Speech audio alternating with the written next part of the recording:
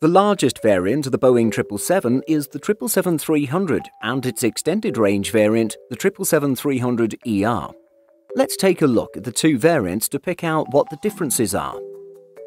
It's not possible to make the Boeing 777-300 and the 777-300ER comparison without going into details about their specifications. While in general we can conclude that the main difference comes down to range, there are also some differences in the construction of the aircraft. Specification-wise, the two planes are relatively similar, although the 777-300ER has about 4 meters longer wingspan. However, the passenger capacity, height, fuselage width, etc. are the same across both models. Both types have a length of 73.9 meters or 242 feet and 4 inches and a height of 18.5 meters or 60 feet and 8 inches. Let's now look at range, the biggest difference between the jets. The range of the 777-300 clocks in at around 5,845 nautical miles or 10,820 kilometers. Of course, this varies depending on the aircraft's weight and choice of engines. The 777-300ER has a range of 7,370 nautical miles or 13,649 kilometers. This is a pretty extensive range, flying about 1,500 nautical miles further than the regular -300.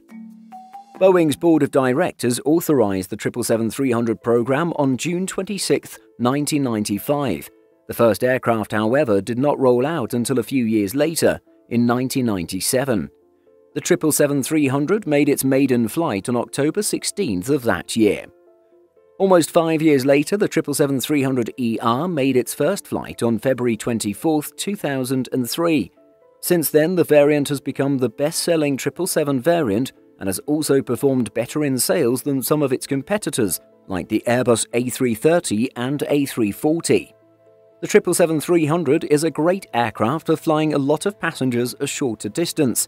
Thus, it's no surprise that the 777-300 has been popular in East Asia, where customers like ANA and Cathay Pacific have used it on high-demand shorter routes, such as between Hong Kong and Singapore or Tokyo and Shanghai. Meanwhile, the 777-300ER is designed for extended long-haul travel.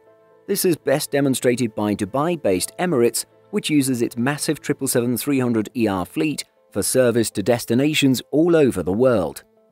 Ultimately, the different characteristics of the two jets mean that they will be used for different purposes, but it's clear from the orders logged by Boeing that most airlines prefer having the longer range of the -300ER. Combined, the two aircraft types have racked up 951 orders.